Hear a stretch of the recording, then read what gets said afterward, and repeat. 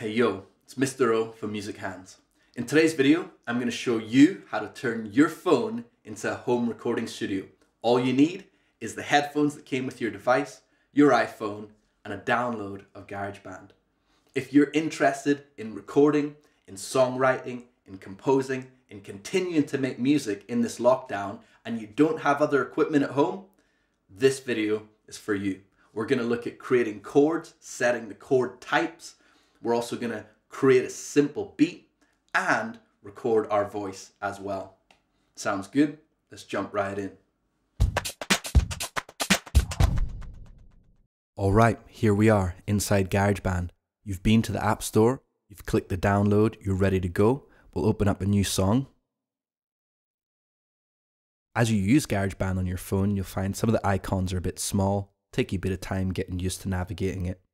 I'm going to go straight to the virtual drummer. I'm going to program a beat for me. If I tap on the down arrow, I get the option of the type of drummer I want.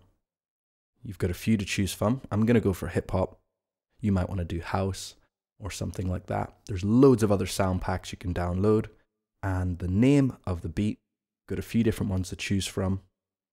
I think I'm going to go for Wheels of Steel. And when I press play, I'll hear the beat. Depending on what type of song you're writing, you'll want to set the tempo. It's a little bit slow for me. Tapped on the gear. Just going to bring it up to about 90, which is the traditional kind of hip hop speed.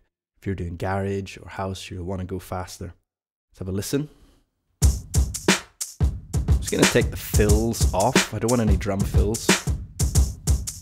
Okay, awesome. I'm going to move on, tapping on the little Windows icon, and I'm going to add some chords. Let me find my keyboard, smart keyboard, and tapping on the downward arrow to find my sound type. I'm going to go for an electric piano. You're going to likely want to build your own chords. So I'm going to tap here on this little gears icon, and I'm going to move to edit chords, and you can program in your own chords. This is a fantastic feature of GarageBand. I'm going to turn this into C minor 7, and I'm also going to stick a G in the bass. That'll make it feel good.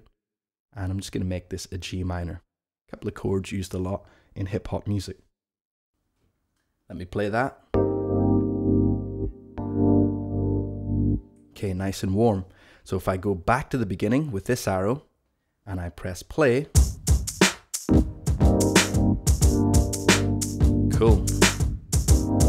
So I'm playing along with my track. For speed, I'm going to set my length to 4 bars. Can you see this tiny, tiny plus arrow in the corner? I'm just going to drop this to 4 bars. Give me a 4-bar loop to record. I'm going to hit record and I'm going to play my chords.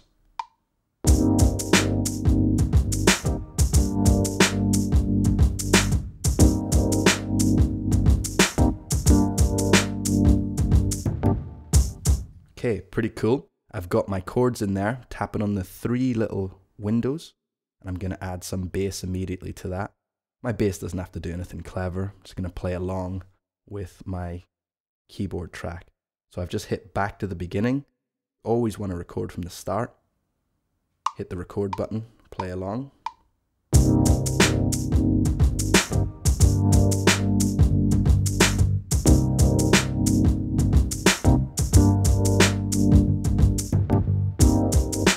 Cool, so I've already got some drums, some keys, and some bass.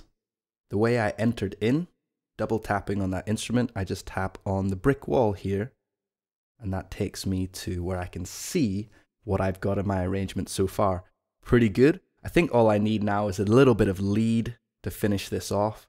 So I'm going to tap on my little vista, the Windows icon, the 3 small squares. I'm going to go back to my keyboard. This time tapping on the Alchemy synth, and I'll have a load of different synth sounds. The down arrow to bring up my patches. And let's go for a lead sound. Modern R&B should fit in nicely. Maybe a bit sharp, that sound. I can quickly modify that sound over here, tapping on the little mixing knob. Try this. Put more delay on it. Yeah, that's pretty nice. Okay, let's go with that. Tap that to hide it. And I'm going to press back to the start and record.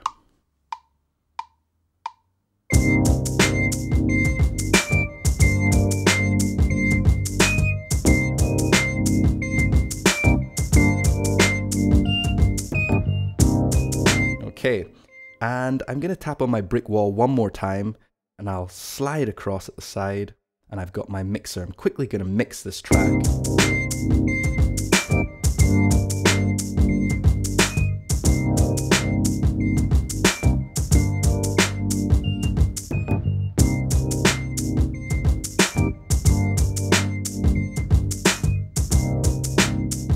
Okay, that's sounding pretty good. Tap on my mixer here again. I'm gonna add a little bit more reverb to the lead part. There we go, pushed it back in the mix. Fantastic, so I've got pretty much a basic track there. What I need to do is quickly arrange it. We've got an excellent section called the song section, this tiny plus. I can just turn that back to 8 bars and it'll loop what I've got. Cool. And now I'm going to duplicate that section. I'm just going to do that 4 times. Okay, and tap all sections. Now you can see my song. I don't want my drums to come in straight away, so I'm going to double tap and delete my drums in the first section. Same thing for my lead. Cool. Now I'm at the stage where I want to add some vocals. So all you need is the headphones that came with your device with the little microphone attached, and you'll be able to record whether you're singing or whether you're rapping on top along with your backing track. So let me tap on this vista and find my microphone.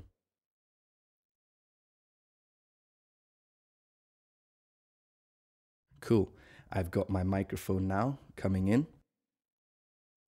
I can select monitoring on, and you'll be able to hear yourself as you rap or sing along with your track. There's quite a lot of hall on there. Bring that down a bit.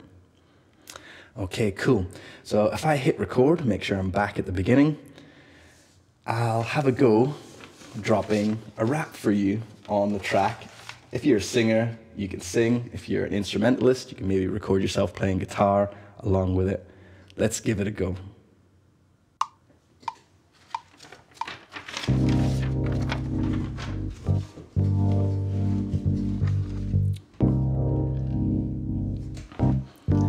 All right, here we go.